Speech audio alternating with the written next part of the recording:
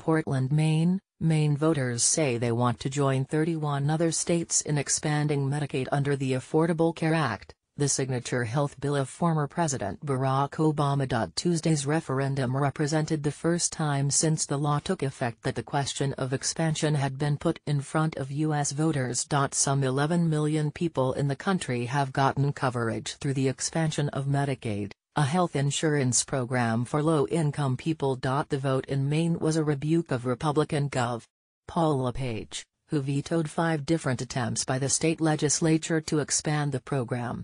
It follows repeated failures by President Donald Trump and his fellow Republicans in Congress to repeal Obama's law.